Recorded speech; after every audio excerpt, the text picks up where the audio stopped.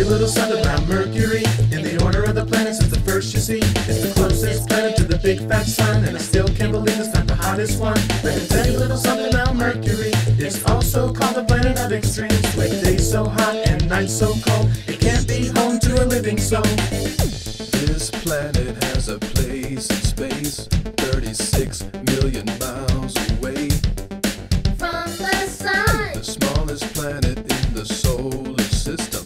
But you won't believe how much it weighs. 3.86 billion tons. With no moon in the sky at night, and nothing to give it some light.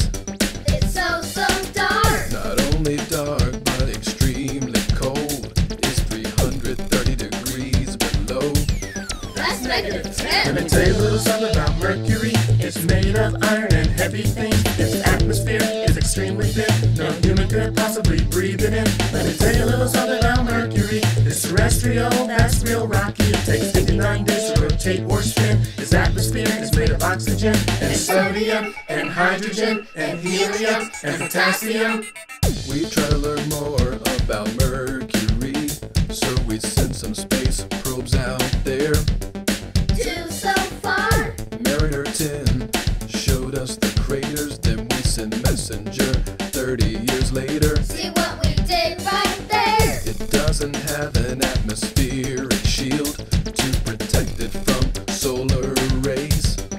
From the sun. This also means it has some freezing nights and some amazingly excessive hot days. 800 degrees. Let me tell you a little something about Mercury. It was named for a Roman deity. He had wings on his helmet and his shoes. He's an ancient mailman, messenger dude. Let me tell you a little something about Mercury. In the order of the planets, it's the first you see. It's the closest planet to the big fat sun, and I still can't believe it's not the hottest one.